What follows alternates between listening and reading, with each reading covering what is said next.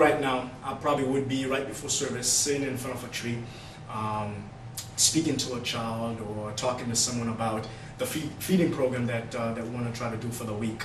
I'm a strong believer of not just handing something to someone, but show them how to get what I have handed to them. You know, it's not, I don't want to hand you the fish, but I want to show you how to fish.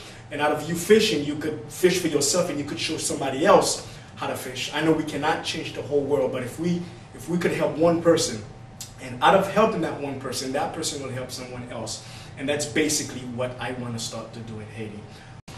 We also have a moringa project that we're trying to do. And the moringa trees, the moringa plants, is basically there to help malnutrition, and it cleanses the water. So there's a lot of plants that we have, and we're just asking for your help.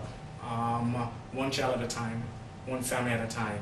And from there, we could make a difference. If we're waiting for someone else to do it for us, it will never happen. But we have to start it ourselves. And I quote from this song a lot.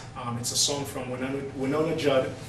In one of her songs, she says, "To the world, I may be one, but to one, I may be the world."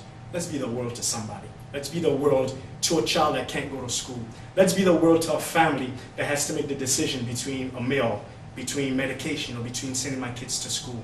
You could be the world to that person, even though you are one to the world, but you can be the world to somebody else. Please join me and help me. Go back to Haiti, go back to a third world country and help a kid out, help a family out. May God bless you.